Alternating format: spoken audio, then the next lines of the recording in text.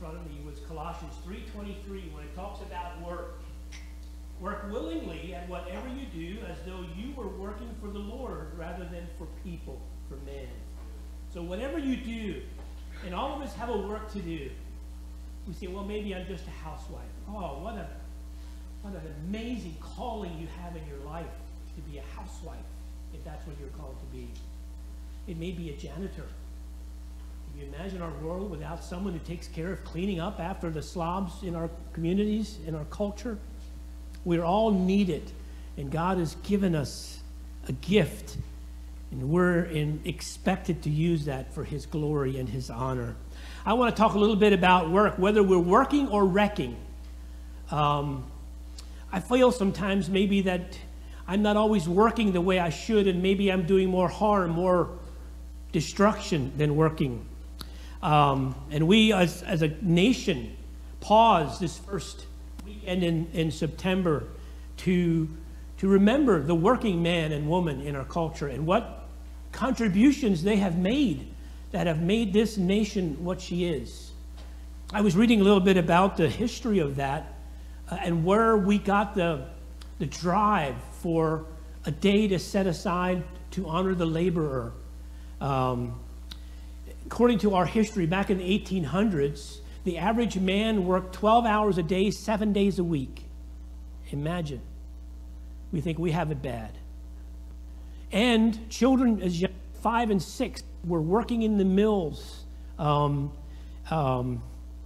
because they needed to go out to somehow provide and help for the provisions at home. There were no welfare states or unemployment or all things that we have in our nation today. We might question whether they're all been a positive thing, but that's another discussion for another time.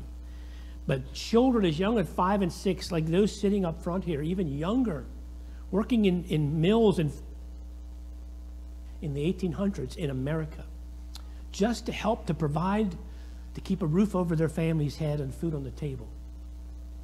I have no idea what that would have been like. I have been blessed, and I would expect you would say amen to that as well, and your experience as Americans to live with all of the plenty that we have. Maybe not always a blessing, could be a curse as well. And then thinking about our past and those who fought to say this isn't right to have child labor and make our children go to work for the home to bring food to the table. Hours a day, 7 days a week. And so they fought for that. And unions came into being and got power and began to move on the nation until at last it was made law that there would be a day set aside to honor that. And rules began to change concerning the working man and how many hours he had to work. And then we fast forward to today, and it seems the pendulum has swung all the way to the other side where people don't even want to work. We have all the needs and these want ads. People need help. Enough people to fill the positions that are available. People found out that when the pandemic came and they were laid off or sent home, they made more home than they did going to work. Them to want to leave and go back to. No, it's not just limited to the world. It also affects the Church of Jesus Christ, where people didn't want to work. And that's why the Apostle Paul in 2 Thessalonians addressed that. And I would like to read that in 2 Thessalonians chapter 3, 6 through 15. It's page 996 in the Pew Bible if you want to follow along. And by the way, if you're visiting here and you don't have a Bible, take that Pew Bible along home. Consider it yours, a gift from us here to you. We want everyone that comes to our church to have a Bible. And so we put those in the pew for those who don't have one. Take it along. It is yours as our gift. God bless you. So on page 996 of the Pew Bible, 2 Thessalonians chapter 3, beginning at verse 6. And now, dear brothers and sisters, we give you this command in the name of our Lord Jesus Christ. Stay away from all believers who live idle lives and don't follow the tradition they received from us. For you know that you ought to imitate us. We were not idle when we were with you. We never accepted food from anyone without paying for it. We worked hard day and night so we would not be a burden to any of you. We certainly had the right to ask you to feed us, but we wanted to give you an example to follow. Even while we were with you, we gave you this command: those unwilling to work will not get to eat. Yet we hear that some of you are living idle lives, refusing to work and meddling in other people's business. We command such people and urge them in the name of the Lord Jesus Christ to settle down and work to earn their own living. As for the rest of you, dear brothers and sisters, never get tired of doing good. Take note of those who refuse to obey what we say in this letter. Stay away from them so they will be ashamed. Don't think of them as enemies, but warn them as you would a brother or sister. May God bless his word to us today. I found that fascinating that Paul wrote to the church at Thessalonica about the importance of working and not living idle lives as what they were doing. A part of me can understand why they perhaps were disconnecting from life, because some of them were believing that the rapture had already happened and they had missed it, and there was a lot of concern about their loved ones who had died and weren't there for the rapture, and so they were expecting the Lord's return. And so it's happened even in our nation where people set dates for the Lord's return, and those who were following that speaker, that leader, that preacher who said this is when the Lord's going to return would disconnect society. They would quit their jobs. They would go to a mountain or wherever they went just to wait for God to return. And he didn't. Maybe that's why he says we're not supposed to know the hour or the day. We're not supposed to set dates for his return, because no one knows that but the Lord. But so I can kind of understand why they were this way. But there's also a danger, because as Christians, they were taking care of one another. Look at the book of Acts and how the church in its infancy, its foundation, they had all things in common. They were taking care of each other's needs, and if anyone had lack, they just threw it together, and they were able to feed. But as time went on, they found that they couldn't sustain that, and so they began to provide for the needs of their local body. But I was amazed that here Paul, in this second letter, and this is now the third time that he has written or told the Thessalonians, get to work. 3 times he told them. In the second letter was written in the space of about a year from the first letter. And before that, he was with them in person and told them about their need to work.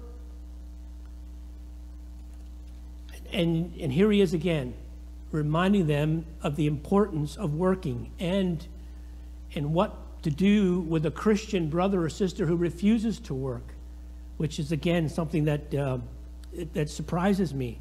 How important, how critical Paul viewed idleness, laziness, an unwillingness to work.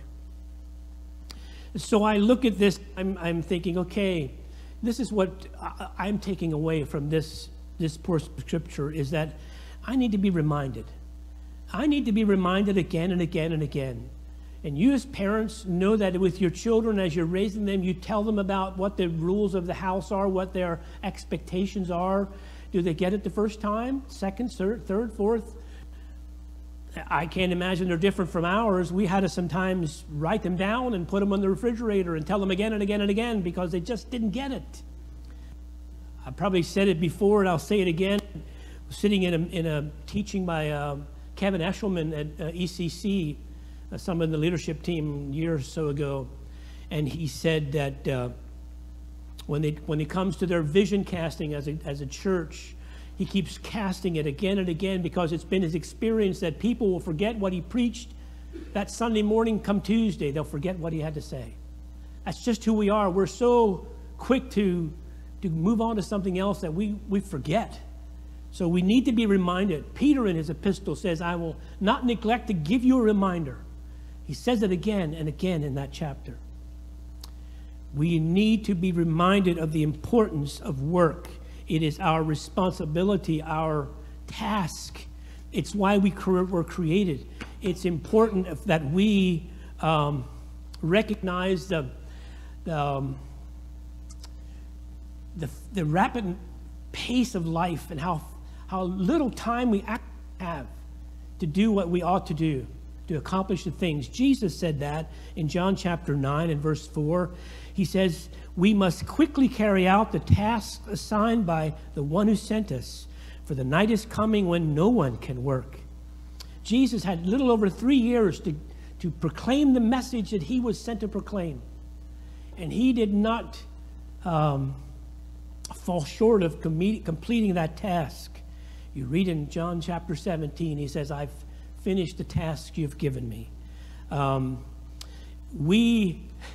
If you're under the age of 70, you probably don't have a real appreciation for how fast time is going and how little time you really have to get things accomplished. A study was done about those years, those 70 years of his life. 24 years have been spent sleeping, 14 years working, 8 years in amusements, 6 years at the dinner table, 5 years in transportation, 4 years in conversation, 3 years in education, and 2 years in studying and reading. His other 4 years were spent in miscellaneous pursuits.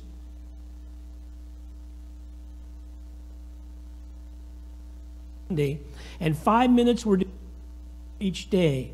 This adds up to a not all impressive total of 5 months that he gave to God over the 70 years of his life. Let that sink in a little bit. If you want to copy this, I'll make sure you get one. Just imagine 70 years. That seems like a long time. For some of you, it seems like an eternity. For me, not so much. It's not near as old as it used to be. But you start taking, and I would encourage you, you want to do a study of your life, start writing down the things you do. And they go on to say, for the faithful churchgoer who attended Sunday school and 3 one-hour services a week, he would have spent only 1 year and 9 months in church out of 70 years. That's not a lot, folks. And we're Father's business, and that's when we find it to do, when there's something, an activity at church. We don't have much time to get it done. Even if we're faithful, less than 2 years of your life you're going to give to the Lord's service. So maybe we need to reevaluate. Maybe that's why we need to be told, to be reminded that we're here to serve him. Isn't that what Jesus said? The Son of Man has not come to be served, but to serve. And we as his disciples are not greater than our master. We are supposed to imitate him, to follow his example. Psalm 39 verse 4 says, Lord, remind me how brief my time on earth will be. Remind me that my days are numbered, how fleeting my life really is. I want to remind you of that today as we think about Labor Day, about work. How much time on your calendar have you and I set apart for the Lord? I can't answer that for you, but just look at your calendar, look at your checkbook. Where are all of those things you're spending going? How much of that, what percentage of that is actually going for the Lord and his work, the work he's called you to do? The second lesson I see from 2 Thessalonians 3 is that we as Christians are to serve as examples to other Christians.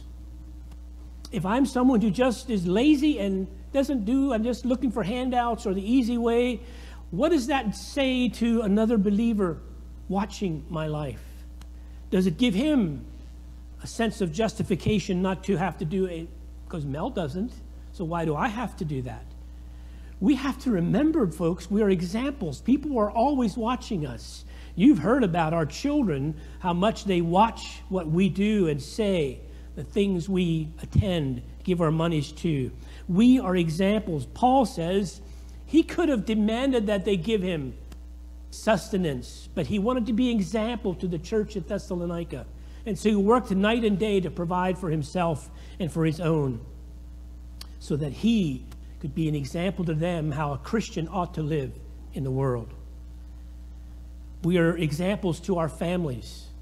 Not those just under our roof, but our extended families, as they look at us who claim to be followers of Christ and watch to see what we do with our life, with our gifts, with our talents, with our finances, whatever it is.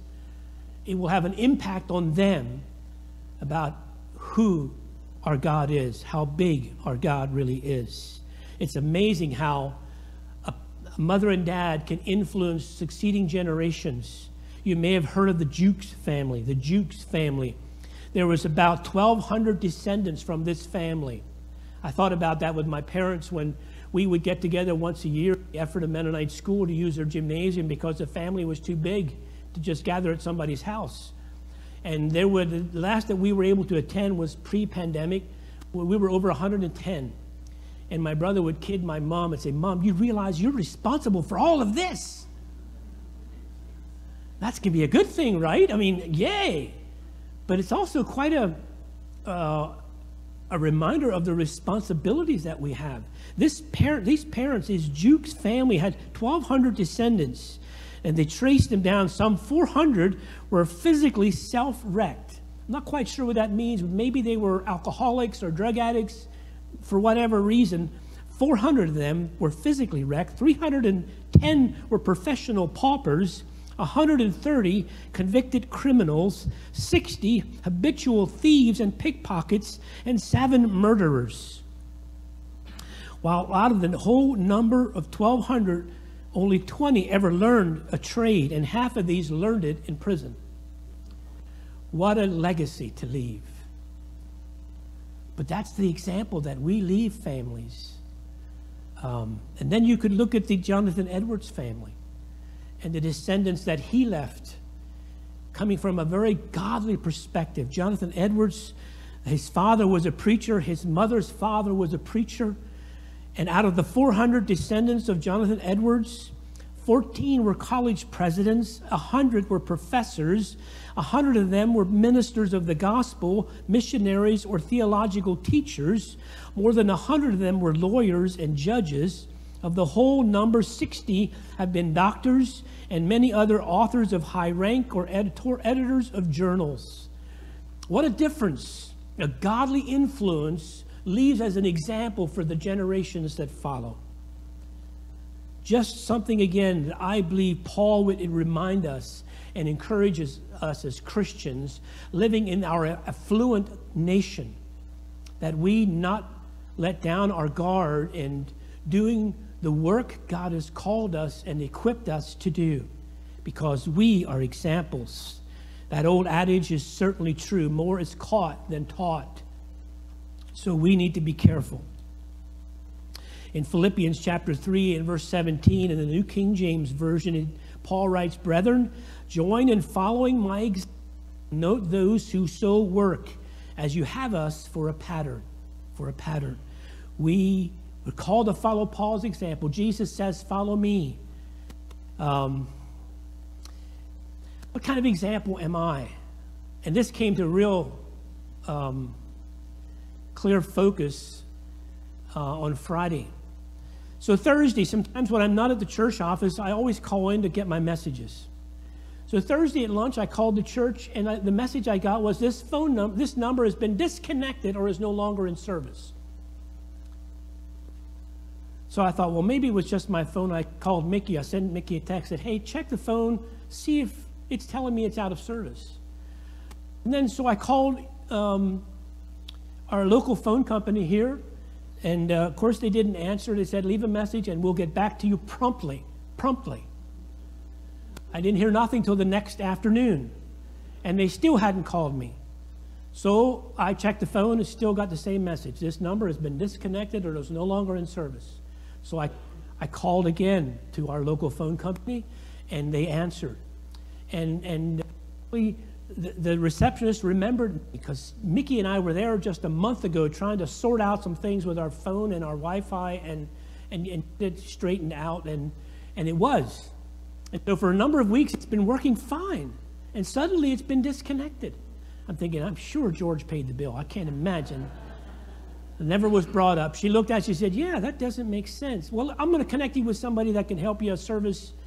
So fine, she connected me. I was connected to 5 different people all around the world. I'm only guessing because some of their accents, I could barely understand their English. One for sure I knew was from Connecticut because she talked about wanting to move to Pennsylvania. I said, yeah, come on to Ephrata. No, I didn't. I was, anyway, for 75 minutes, I was on the phone trying to get our line reconnected here at the church, a number that we've had for at least 40 years. It's not working. We said goodbye with a promise from her that it would be repaired within 24 hours. That would have been yesterday at lunchtime. I checked this morning, it's still not working. So I'm going to try again Tuesday. I'm going to go to the office in person, and maybe I'll get some backup. I'm going to look for a big bouncer. I'll take somebody along. No, I'm kidding. All along, while I was on the phone for those 75 minutes, it was a little over that, I was thinking about what kind of example am I leaving with these 5 different individuals? What are they thinking of me when they hang up or pass me on to the next person? Knowing that I was preparing to share about us being examples. So I went out of my way. I really make sure I was pleasant, I was positive, I was grateful for their help, and I told them to have a great weekend, and I really wanted to make sure that I didn't burn any bridges that I'm going to have to go back and repent over. May I just say it's not always that way. I know by the time I got to number 5, I could feel the blood pressure coming up. But gratefully, it ended well, and I'm here to report that that was a good example on Friday. Talk to me on Tuesday. We'll see what happens. The truth of it all is, folks, we are living examples of the Lordship of Christ. The Bible says we are ambassadors of Christ. So we are to portray kingdom values. Though Jesus was dealing with that person, all 5 of those on the phone, how would he have responded to them and their help? That's how I'm supposed to respond. That's how you are supposed to respond. And when you go out to work on Tuesday or maybe tomorrow or even this afternoon, I don't know what your schedule. You and I are going out as though Jesus was walking in our shoes, and we are being examples of him to them with the desire of wanting them to know our God, because you're different than everybody else that I work with. Any of those 5 people's fault that we were having the trouble that we were having here with the phone, I don't know whose fault it is. It's probably just a glitch in the computer system that's, way too big to manage. But it will be resolved. I'm confident of that. But things like that are just a good reminder to me, and should be to you, how important it is that we are portraying our Father in heaven the way he wants us to portray him as his children. And that's going to get more difficult, as Mark shared this morning, and I appreciate what he had to share. You know, there's great times happening in the church and all around our communities. People are being saved and baptized. The church is feeling the blessing of that.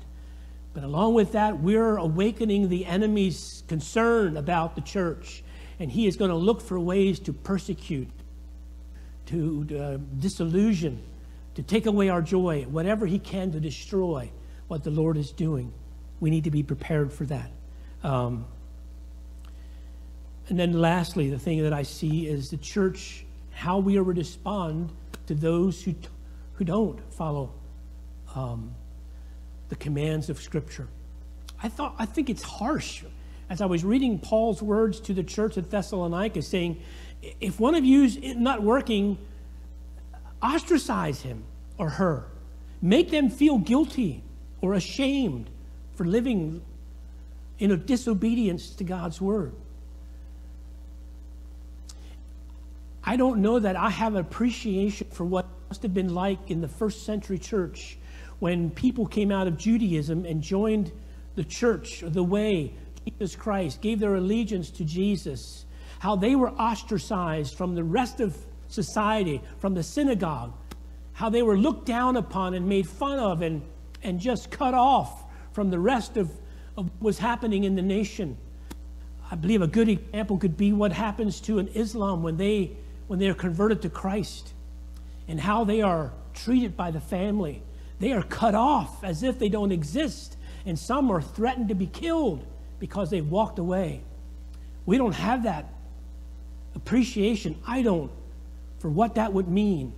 But here's some young Christians in the church of Thessalonica, I believe, who got caught up and just disconnected from their responsibilities. And Paul is saying, listen, you need to do what God has told us to do, to be staying active, to be busy, to be working to provide for our needs, and not only ours, but for others who are in need.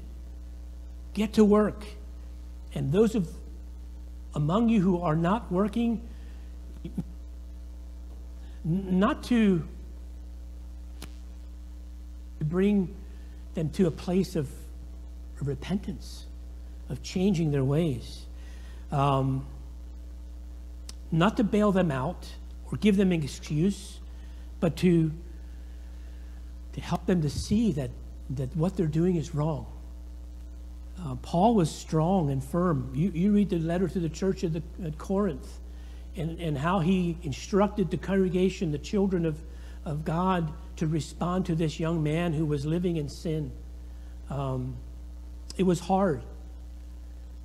We don't know what church discipline is, because we're reluctant to impose that upon others. And yet Paul didn't hold back with this church, saying, what you're doing, believers, is wrong. You need to repent and do what you've been commanded to do. But he does finish with saying, don't treat them as a non-believer. They are still our brother and sister in the Lord. Treat them accordingly, but help them to understand that this is not behavior that honors the Lord, and they need to change. So what lessons can we take away from these words on work? Well, the first one that I see, and what I shared with the children, is I need to be reminded I was created to work. Adam was put in the Garden of Eden when there was no sin. Everything was perfect, but he was put there to tend and take care of the garden. I don't know what that was, but I'm of the opinion that it wasn't work in the idea that we think of work, that it's toilsome and a drudgery, and it's just to be, somehow avoided at all cost. And that's why I was trying to get the children to understand, when they know what their gift is, the thing that they enjoy, and what God is gifting them and calling them to do, it won't be a toilsome drudgery. They will be excited about doing that job. And they will be gifted to do it well, to bring honor to the Lord. Whatever your calling is, the work, the place where you are now, make the most of it. Be profitable for your employer, because the Lord will be honored by it. I and you were created to work. And I don't want to burst your bubble, but when we get to heaven, we're going to be working. There are going to be things for us to do in heaven. We're not going to be sitting around on clouds stringing harps. There are going to be things God is calling us, giving us to do, to be responsible for, to judge over, to reign over. It'll be exciting. And we won't dread getting up to go to work. In fact, we won't have to worry about getting up. It's going to always be day. No sleepless nights. And I believe, too, as I shared before, we need to be reminded of the importance of obeying Scripture. I think of Hebrews chapter 10 in verses 24 and 25, where it reads, "Let us think of ways to motivate one another to acts of love and good works. And let us not neglect our meeting together as some people do, but encouraging one another, especially now that the day of his return is drawing near." We need to be thinking of ways to encourage and motivate each other to do our job, to do the tasks we're called to do. Thirdly, we are living examples. The next time you're in the middle of a project or in the kitchen making dinner or whatever it is, clean up a mess along wherever. Remember that someone is watching, and how you respond to burning whatever you burn or not. Remind yourself, I'm a living example of how Jesus would respond to this.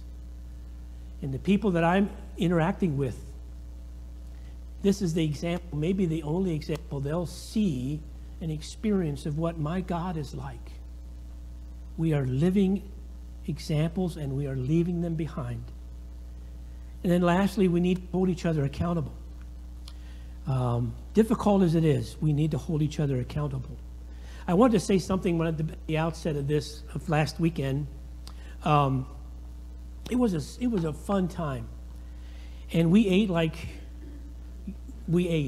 just leave it there. We really ate a lot of food. We had good cooks, and we had good fellowship.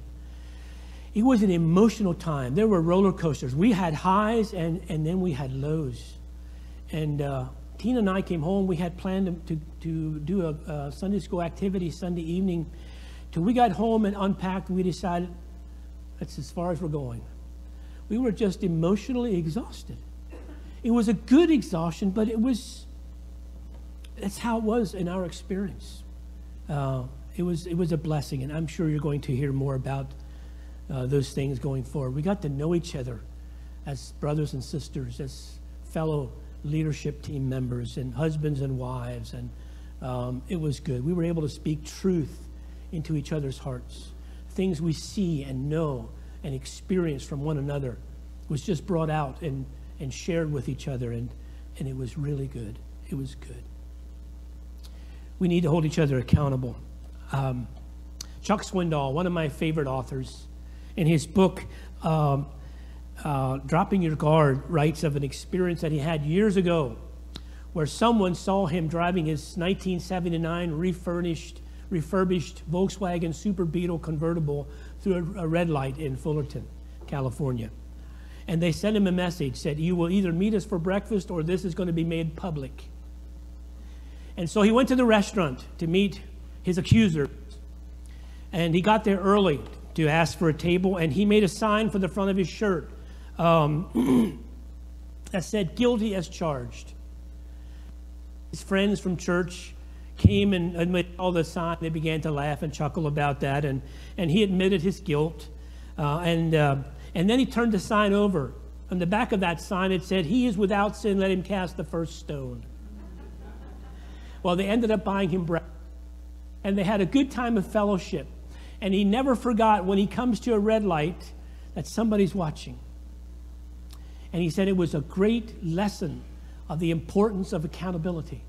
Even though it was done in a lighthearted setting, it reminded him, and it needs to remind you and I, that someone's watching. And they may never say anything. They may never call you out, even though perhaps they should. But you and I, we're going to be held accountable someday, right? Someday you and I are going to stand before the judgment seat of God. And he's going to lay it all out there. And we're going to receive either rewards or it's going to be burned up. And so it's important that as we go back to work after this holiday weekend and we begin to prepare for the next season of life, whatever it is, that the work that you are doing, God has ordained for you to do. And probably no one else can do it as good as you can do it. And do it as unto the Lord and not unto man. Let's pray. Heavenly Father, thank you for calling us out. Just as you, through the pen of the Apostle Paul to the church at Thessalonica, could be to the Ephrata United Zion Church, are saying, folks, you need to be obeying the command of God. You need to be working and to doing it, and not just for your own benefit, but for the benefit of others, and especially for the glory of our God. And so I pray, Lord, may this be another time to remind us as we celebrate this Labor Day weekend, many going away, doing activities, cookouts, whatever it might be. May we never lose sight of why we were created, Lord, in the first place. From the very beginning, in that perfect setting, in the Garden of Eden, you placed man, the Bible says, whom you made to take care of the garden, to tend it, and to keep it. And I believe from then on through Scripture, we can see how you are calling us to work, to do the task we're called to do. Here to the church of Thessalonica, to the church at EUZ, we are called to do the work God has given us to do. Lord, may we do it to the best that we can, knowing that we are your representatives to the world, to my brothers and sisters. As they look at the job that I do, may they glorify you. May they see that he's doing it well. She's doing it well. She is a good ambassador for the kingdom of God. Our world needs good examples, Lord. May we, as the church of Jesus Christ, be those living testimonies for the world around us, I pray, in the name of the Lord Jesus and for his sake. Amen. Amen. Let's stand and worship with one more song. And certainly if anybody wants prayer, you're always welcome to come down front here. Some people will gather and pray with you, whether it's about what Mel shared or something else. If your heart's heavy, just come on up and we'll pray with you. So. Our God, firm foundation, our rock, the only solid ground, as nations rise and fall, kingdoms once strong, now shaken, but we trust forever in your name, the name of Jesus. We trust the name of Jesus. You are the only King forever. Almighty God, we lift you higher. You are the only King forever, forevermore. You are victorious. You are the only King forever. Almighty God, we lift you higher. You are the only King forever, forevermore. You are victorious.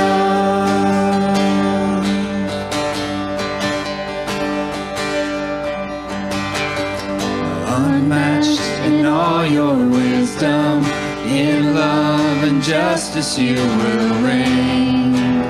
Every knee will bow.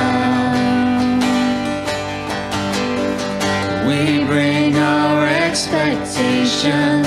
Our hope is anchored in your name, the name of Jesus. We trust the name of Jesus. You are the only King forever. Almighty God, we lift you higher. You are the only King forever, forevermore. You are victorious. You are the only King forever. Almighty God, we lift you higher. You are the only King forever, forevermore. You are victorious. We lift our banner high. We lift the name of Jesus. From age to age you reign. Your kingdom has no end. We lift our banner high. We lift the name of Jesus. From age to age you reign.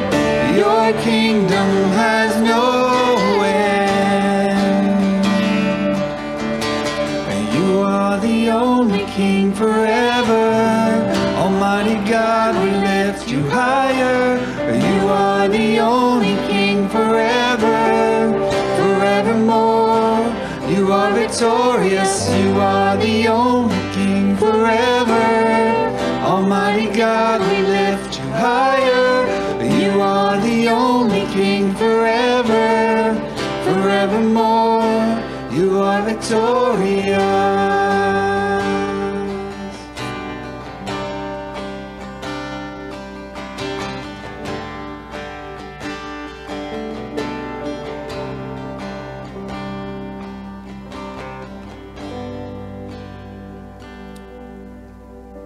Let's pray.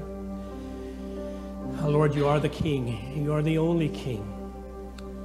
There is no God beside you. You have the words of eternal life. And I pray, Father, if there's someone in the sound of my voice who doesn't know Jesus as Lord and Savior, today, Holy Spirit, would you work? Would you speak to those hearts?